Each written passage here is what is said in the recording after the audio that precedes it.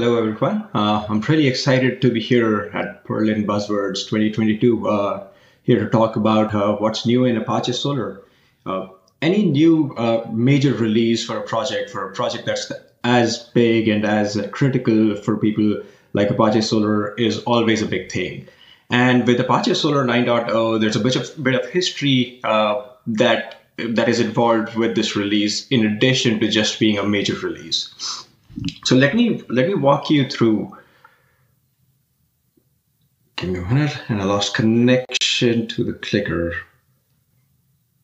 Can I get the next slide? Yeah, thank you. So I'll start off with a little bit of history of how Solr evolved. Solr was started off as a project at CNET in about 2004. It was donated to the ASF, and it graduated to being an Apache top-level project back in 2007. Around 2010, Apache Lucene and Apache Solr. Lucene is what Solr was based on. The Solr community and Lucene community were pretty much the same bunch of people, and they got together and realized that it made sense to merge both these projects. These projects ever since stayed together and were released together. And with almost kind of a release cadence starting Solr 5 or 4.0, the release cadence was about a year and a half-ish. So every year and a half, there was a major version release. Until about 2020, when a conversation started in the community about separating these projects into their own independent top-level projects at Apache. So basically establishing Solr as an independent project again. And early 2021, we saw Solr being established as a separate Apache project. That makes Solr 9.0 an important release in the sense that it's the first release of Apache Solr as an independent project that did not get released as part of the Apache Lucene project.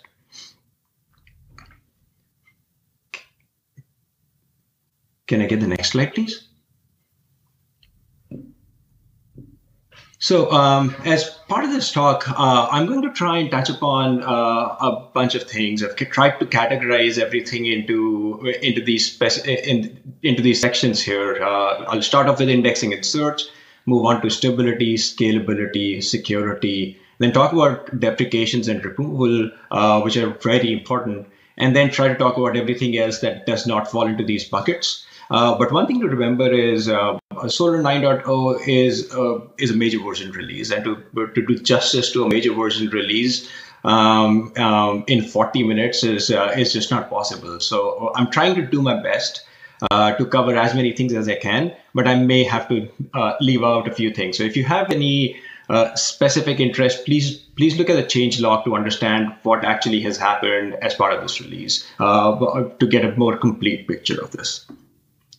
Can I get the next slide, please? So indexing and search is always at the very core of Solr, which is kind of obvious. It is a search engine. All you want to do is be able to index data and be able to search through it. And so let's start off with the features or the changes in Apache Lucene Solr that directly impact indexing and search. Next slide, please. I'm going to try and reconnect in the meanwhile. Okay. Yeah. So in the recent past, the industry has kind of seen a paradigm shift, especially in certain use cases. And if you attended to some of the talks by Alessandro, by Joe, you would have realized how everyone's trying to talk about neural search. And with the release of Solr 9.0, Solr piggybacks on a feature that was introduced by Lucene and the capabilities of Lucene to allow for being able to search on a dense vector field type. So you can now define a dense vector field type. If you don't know too much about it, the idea is traditionally search worked on very sparse vectors where every keyword was a dimension in the space. But this paradigm completely shifts everything into making things more compressed, things more meaningful rather than just being a bag of words. What Solr allows you to also provides you as a tool here is the query parser that allows you to search on these dense vectors. So it's a very interesting change. I haven't personally tried it yet, but from the conversations I've had, I feel like this is one of the really important changes or features that have come to Solr as part of the 9.0 release.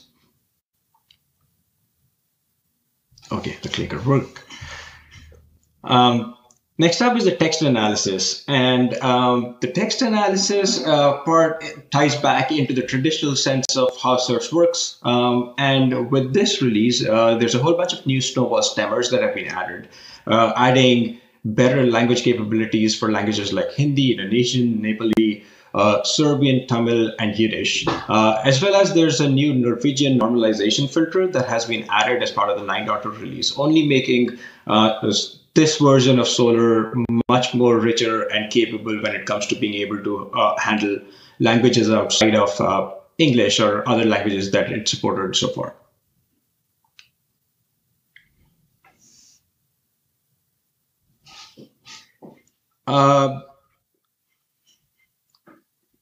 So indexing and search, the reason why I put this slide as part of this section is because a lot of people in the recent past have slowly graduated or moved towards using Solr as not just a traditional text search engine, but for SQL purposes. And that kind of makes sense because at the end of the day, from a search engine, all you're trying to do is be able to store some data and be able to get that data back based on a certain request criteria. And SQL kind of is just a language for being able to specify what is the data that you need. With Solr 9.0, all of the much loved SQL capabilities of Solr 9 of earlier Solr versions stay as is. The only change that happens is that SQL is now a module by itself, so it's moved outside of the core. It doesn't impact the core directly. So the functionality is right there, but it's made things much easier for developers to organize and manage the code base. In addition, while you could in the past, users had admin UI support for basic searching and querying capabilities. With this release, there's support for running SQL queries using the admin UI. Stability. As systems get to be more critical, there's obviously a much more need for things to be made and kept stable. You can only use a system if you can rely upon it. So all the changes that come out with Solr 9.0 in some way impact the stability of the system. You don't want to go down in the stability levels of a system that once was. And one of the really important things that the developers or maintainers of an open source project or any project in general get to do with a major version release is dependency upgrades. And while I wouldn't dive into the details of these dependency upgrades, and I'm not sure, I'm guessing there are more dependency upgrades that happened as part of this release. This is just the tip of the iceberg. I would like to highlight two things here. One is that the minimum version supported by Solr for Solr 9.0 is JDK 11, up from JDK 8. And the other thing, and I'm going to get back to this in a little while, is because of the projects being split and establishment of Solr as a top-level project, Lucene is now a dependency for Solr. And while it might not mean too much for you, I'll talk to you in a little bit about how this is an important aspect to consider when you're working with Solr in the future.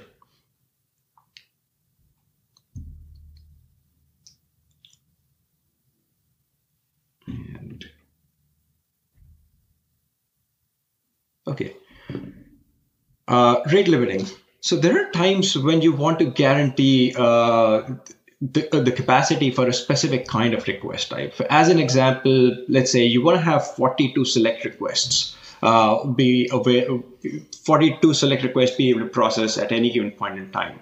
And this is a JVM level setting that allows you to specify how many requests of a specific type should be kind of guaranteed, but also can be processed. And the way it works is when a request comes in, Solr takes in the request, tries to allocate a slot for that request.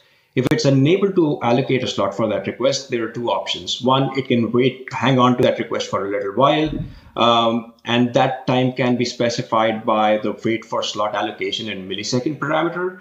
And the reason why you want to do that is because the other alternate is to put this request into a waitlist. Now, of course, putting something into the waitlist and getting it back off the waitlist is going to incur an overhead. And to avoid that overhead, you can specify how long are you willing to wait before even incurring that overhead. Um, in addition, there are some interesting parameters like the allow slot borrowing that allows you to be able to borrow slots from other request types. So when you can borrow slots, there's also a chance that you might end up over borrowing from someone from other request type that then runs out of its own slots. So to guarantee that every slot or every request type has a certain number of slots that it always preserves for its own use, you can specify something called the guaranteed slots that guarantees the availability for that request type at that level. One thing to remember is this is an experimental feature. So if there's something that you would want to try, please feel free to try it and report to the community. Send out an email to the mail list, ping people there if you have any feedback or if you have any questions related to this.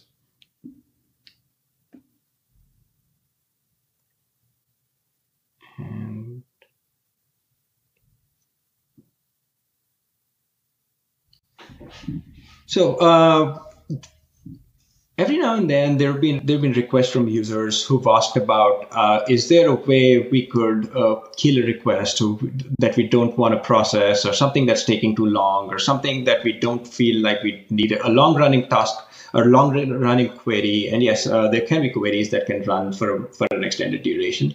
So there have been requests where people have asked, is there a way for us to go back to Solr and say, we fired this query, we want to now cancel this query? And task management allows you to do exactly that and more. What task management interface allows you to do is to be able to list, track status of, or cancel a request that has been marked as cancelable. Requests can be marked as cancelable when you send these requests to Solr. And while this applies to queries right now, this is very easily extendable to all the other request types. Another important thing to note here is, while it sounds very similar to the idea of time allowed, it's kind of related but orthogonal at the same time, in the sense that it allows you to short circuit a request when it's taking too long, but the task management interface allows you to cancel a request on the basis of much more than just time. For example, if you have a request that came in, or if you have two requests that you want to send out and you only want the response from one of those, whatever comes back sooner, as soon as the first request comes back, you can send out a request to cancel the other long-running query. And these queries could be compute intensive, would be taking resources. So that's a good way to get back your resources and save time.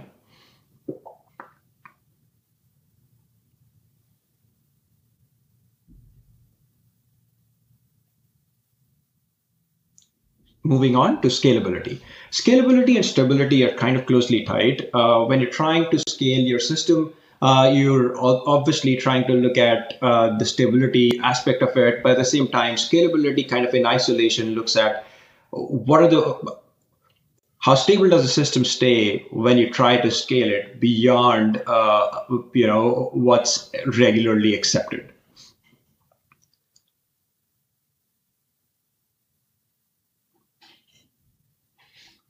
And a new experimental feature that has been introduced in Solr is that of node roles. What node roles allows users to do is to be able to specify a certain role for a specific Solr instance. You can specify these values at startup, and right now, out of the box, Solr supports two node roles. One of them is the data role, and the other one is the overseer. There are two possible values for data, which is on and off. There are three possible values for overseer, which is allowed, preferred, and disallowed. If you want to add a new node role, you can do so by using one of these two value sets. To give you an example, in a 4-node cluster, like the example diagram on the right, nodes 1 and 2 have been marked as disallowed for overseer. Node 3 has been marked as allowed for the overseer, and node 4 has been marked disallowed for data and preferred for the overseer. When you set up a system like this, what ends up happening is Solr is going to go and try and make node 4 as your overseer. That might be a use case where all your instances are actually very IO heavy, trying to compute a lot of things, and you don't want your overseer, which is a central management instance, running on the same Solr instance. So what you end up doing is you tell Solr to not host any data on that instance, only treat that as an overseer. It might also be the condition where you have different hardware setups, and so you've set things up differently for your data as well as your overseer instances. And when the node 4 goes down for whatever reason in such a case, Solr is going to go and start looking at the instances for a new overseer election and realize that node 1 and 2 cannot be elected as overseers because you've marked that as disallowed. Whereas node 3 can be elected as an overseer. But you could configure your Solr in a way where 3 is never really heavily loaded. 3 is not hosting too much data, so it's running lighter loads, allowing you to run your overseer without too much to worry about.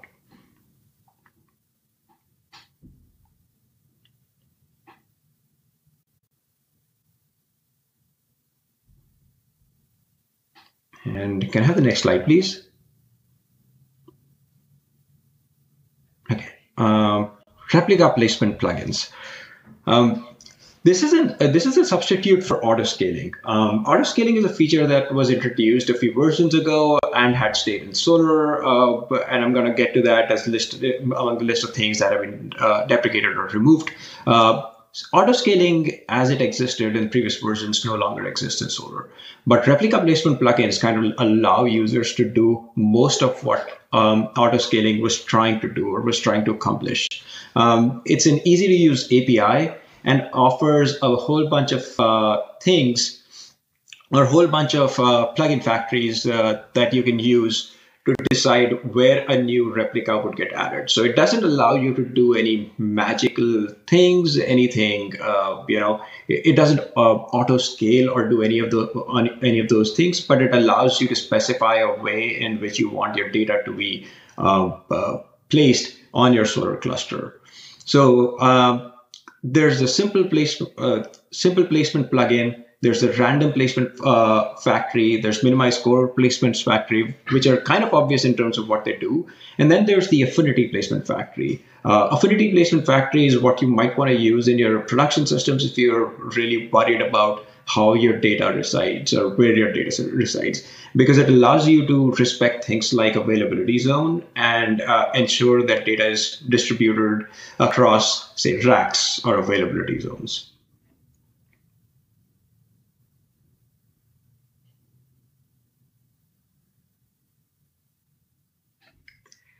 Moving on, the distributed overseer.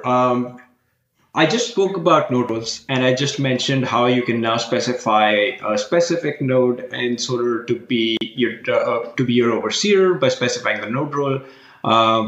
This feature in Solr, also an experimental feature of Solr 9, has been worked upon for a reasonably long time. Overseer is a centralized responsibility of a node that handles cluster state updates, config API updates, as well as handles the collection API call processing. So it kind of makes sense to not have this be the single point of failure. Of course, Solr is going to go ahead and elect a new overseer if something were to happen to your existing overseer. But in an ideal case, you don't want it to be centralized. And this is an attempt at distributing the role of the overseer across your cluster so that there's no single point of failure.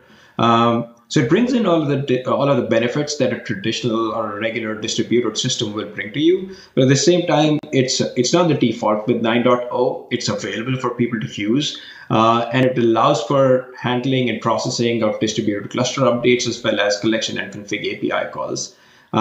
You will need to opt for it, and you can try running it. If you have any feedback, again, this is one of those things that's experimental, and the community would really appreciate any feedback that you might have on this.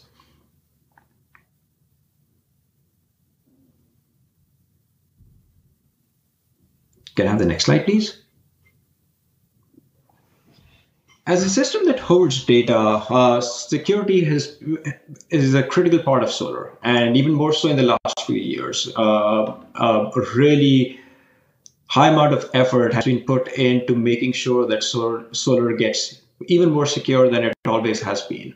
And while security patches have been released as part of dot releases along the 8x line, there have been a few things that were waiting that were not essential but were really good to have that we waited to be released with 9.0. So let me talk about what those features or capabilities are. Can I get the next slide, please? The first one is the certificate authentication plugin.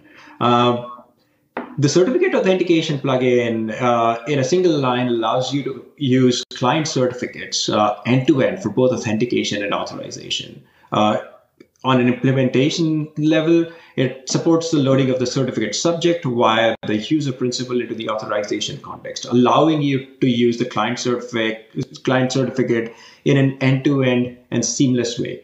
This is a big win for anyone who's using client certificate because it no longer only does the authentication side of things, but is an end-to-end solution.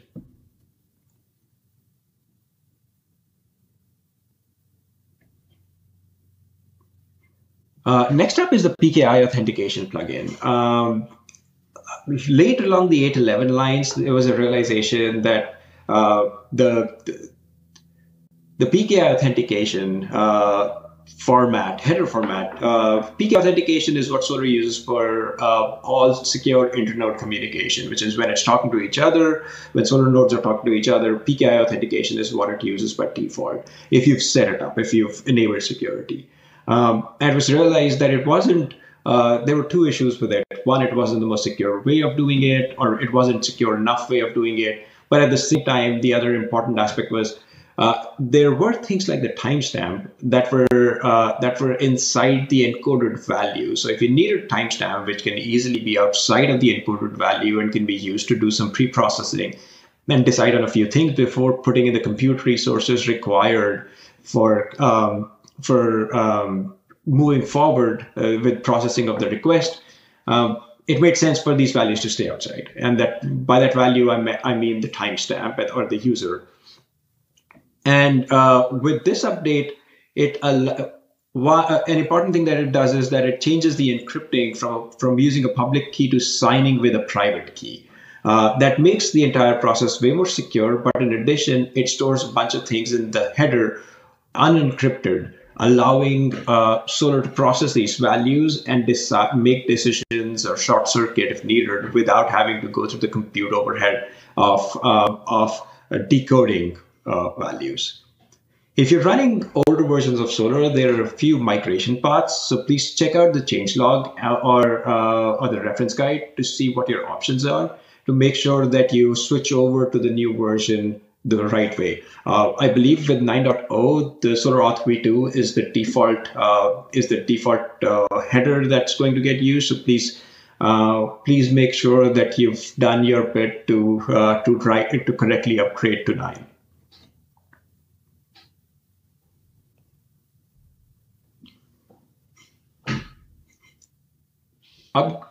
Until Solr 8.x, if you enable TLS in Solr while everything worked fine and all of the interaction between the client and Zookeeper, client and Solr, and between Solr instances themselves was TLS enabled, there was no way for Solr to talk to Zookeeper over TLS. And that wasn't a restriction that Solr had, that was a restriction of the Java clients offered by Zookeeper.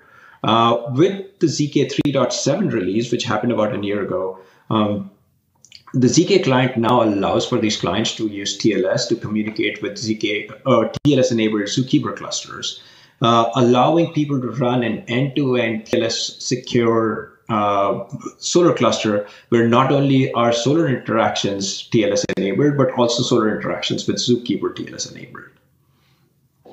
So while it's not a critical change, it might not seem like a critical change. It's not something that's been written about too much. It's a very important change for anyone who's running Solr with TLS. Other notable changes include enabling of the Jetty request log. The request log now logs to the right directory in a correct and compatible format for tooling, which is super useful because what it allows you to do is it allows you to go back and audit the requests to your Solr cluster. Solr by default doesn't log most of the requests. For example, for select requests by default, it wouldn't log these requests unless these are slow requests. And so you're going to miss out on a lot of access information. So in case of a security breach, you may never know what actually happened.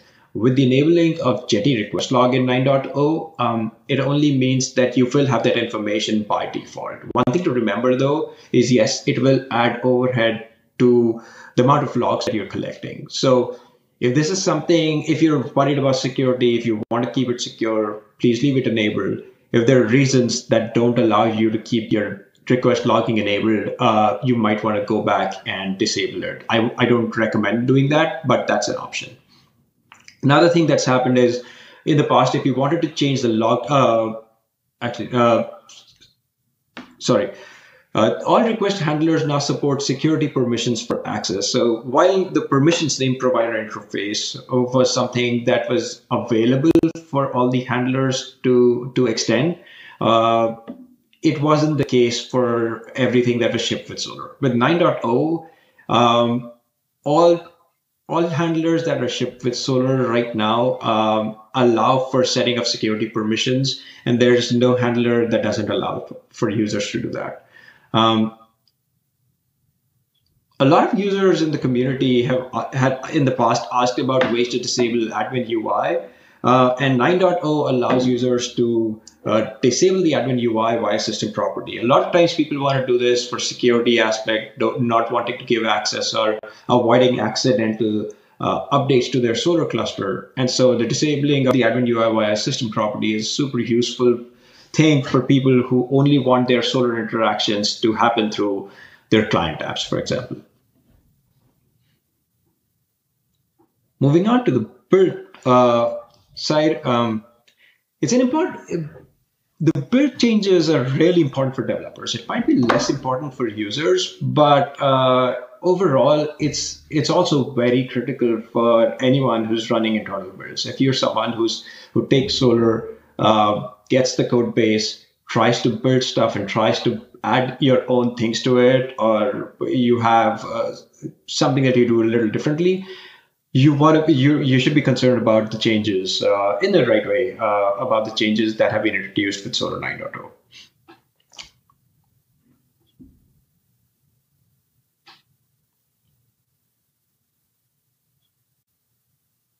And yeah. So Lucene and Solr, as I already mentioned, are now separated. And an important thing to remember there is that Solr only has Lucene as a dependency at this point. What that means is if you're running, say, a Solr plugin that relies on some Lucene capability, while right now with Solr 9, it doesn't matter because both of them were released with the same version. So if you're looking at Solr 9, it uses Lucene 9, which kind of makes sense. But in the future, there might be a point, because these are now independent projects, where a version of Solr does not match up exactly with a version of Lucene for reasons that the community chose. And when that happens, if you're trying to build things that rely on both Lucene and Solr, please make sure that you're respecting what Solr relies on and depends on while trying to use those Lucene capabilities.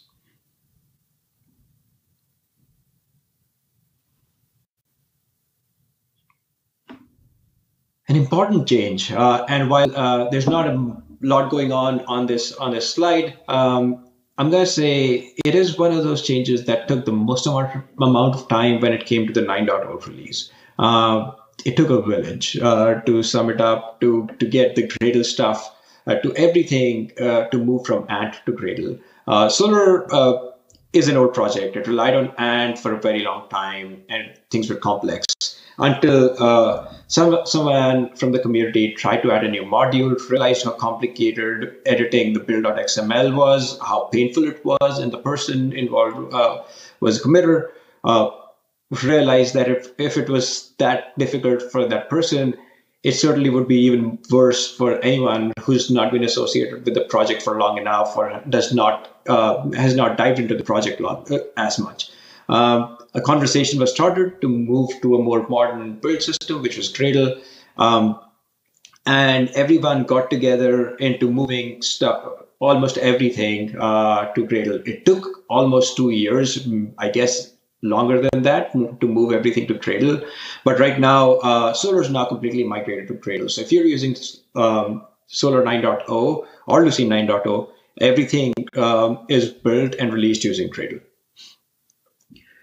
And Gradle brings in a whole bunch of capabilities. One, it's a much more modern system that addresses the challenges that Ant had.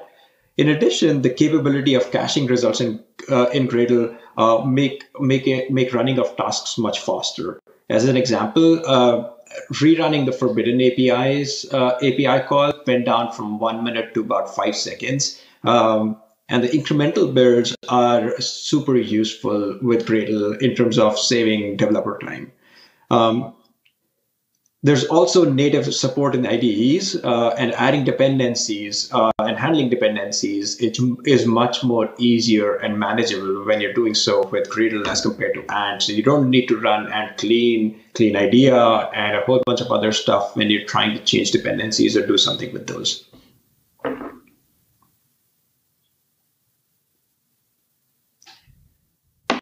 Docker, the Solr Docker stuff was donated by someone in the community to the PMC a while ago, but ever since was managed outside of the Apache Solr GitHub repository by a few people. With 9.0, all of that was brought under the umbrella the right way, under the umbrella of the Apache PMC. So now the image creation bit is part of the Apache Solr GitHub repository.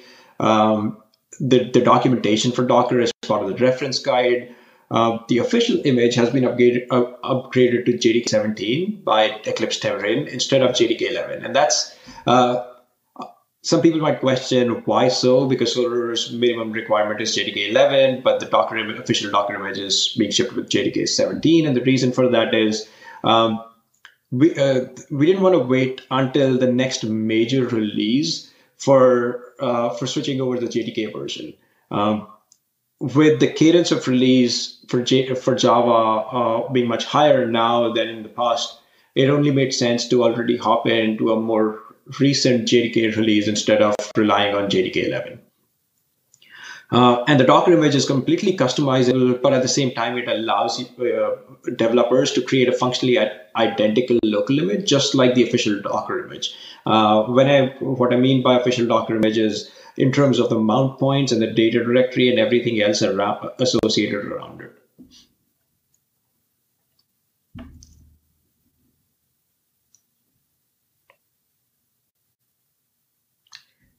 That brings me to deprecations and removal. A rather important aspect, especially because it's a major version release, allows the developer community or the maintainers, the PMC, to remove a whole bunch of things that users may still want. So the first thing is the data import handler. It's something that wasn't really well supported over the years, but there were still users. So while instead of just deleting and removing it and dropping all of that from the code base, it was transferred over to a third party. It's not a part of Apache code base anymore. So just remember when you're using it, when you find it on the internet, please remember that it's not offered by the Apache Solr PMC at this point. It's something that's offered by someone else outside of the Apache umbrella. So if you run into any issues, if there are any security concerns, you need to work with those people who own the project at this point. The Solr PMC is not going to have any say in the project at this point.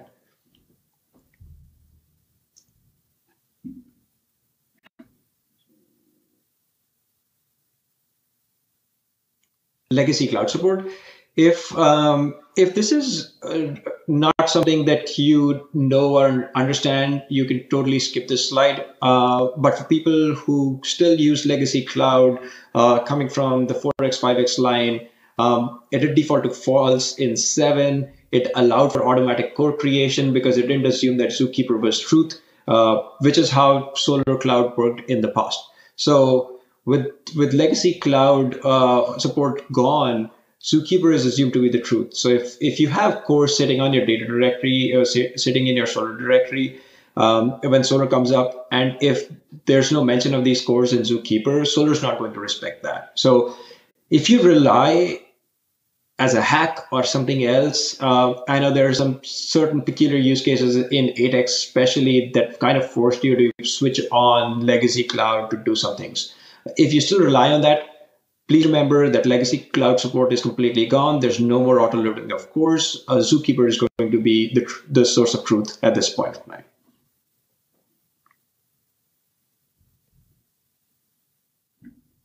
Other changes, the state format, which was changed, and I think along the 5x lines and had been sitting there. The old state format is no longer supported. The API that allowed people or users to migrate from the old state to the new state format has also been removed. So if you have any collections that were created using old Solr versions, please make sure that you have migrated the state format to a newer version.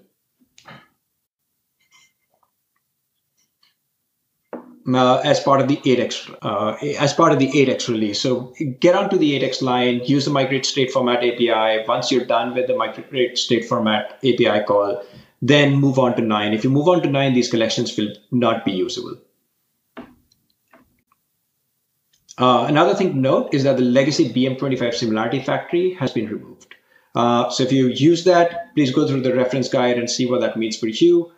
What can you do and what your options are.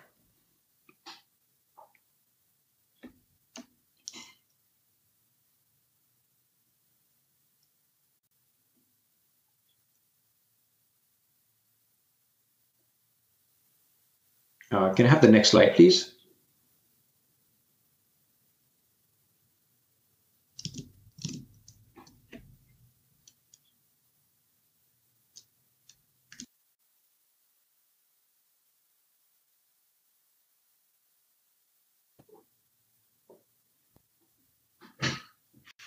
Okay, I think I might have lost people. I'm not sure if I'm still in the call.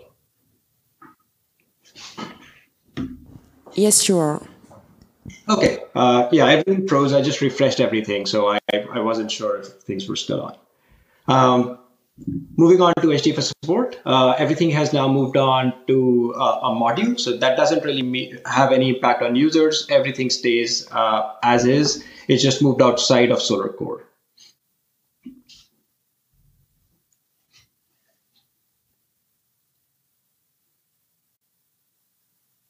Can I have the next slide, please? I think, yeah.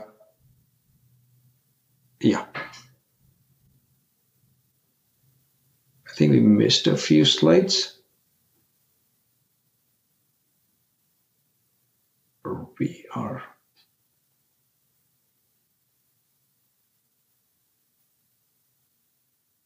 So you are supposed to be Yes. to finish in 1 minute, but if you have something else to say, we need to take the question after this. Yeah. So the auto-scaling framework has been deprecated. I already spoke about the replica placement plugin that takes over the auto-scaling framework. Please try using that. But if you're running Solr on Kubernetes, one of my colleague and Solr PMC members, Houston Putman, who drives the Solr operator effort, is at the conference. Please meet him. Please see him if you want to learn about Solr operator. And I'm going to try and wrap this up quickly. Running out of time. Can you move to the next slide, please? Yeah, the CDCR support has been removed from Solr, but there's a new SIP in the works. Check out the Solr Sandbox repository. Feel free to contribute. It's been actively worked on at this point. So if cross-data center replication is something you're interested in, please pitch in, contribute in whatever way you can. Can we move to the next slide? Everything else, and the next slide, please. HDFS support has also moved to a module. Doesn't take away any of the capabilities of what HDFS supported.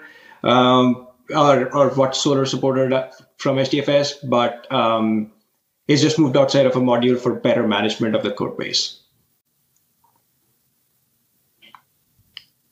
Next slide, please. There have been some more logging changes, improved tracing, and the handler is now distributed, which is optional. You don't need to go to every Solr instance to switch over the log level for a specific thing. You can now distribute this change across your Solr cluster. And MDC prefix labels are no longer hard-coded. So if you use prefix labels, please remember to set them in your Solr config. They wouldn't be auto-set with Solr 9. Can we move to the next slide, please? I might need a minute here. The metrics, the Prometheus exporter has seen some improvements. The class path for which has already been pre-added to Docker, making it super easy to run. The dependencies have been improved, so it now only depends on Solr J instead of relying on Solr Server. As well as the separation of metrics for starting top-level requests allow you to view what's a top-level request as compared to internal requests, allowing you to also segregate these request types and see what's actually going on in your Solr cluster. Can we move to the next slide? And the next one. So just to summarize, Solr 9 offered a whole bunch of benefits. It took a lot of time, it took a lot of effort, and it made the build system much better. It improved performance, and it makes Solr much more secure. What I spoke about today is just the tip of the iceberg, but there's a lot more around what was released with Solr 9.0. If you're interested in learning more, please go through the changelog and the reference guide. There's a whole bunch of things that came out with Solr that the 40 minutes wouldn't have allowed me to speak about. But thank you very much for being a part of this talk, being here with me, and thank you very much.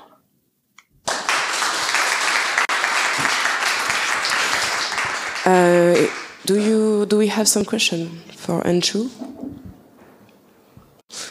Okay, so I think we can leave you. Thanks for this presentation, and have a nice day. Thank you.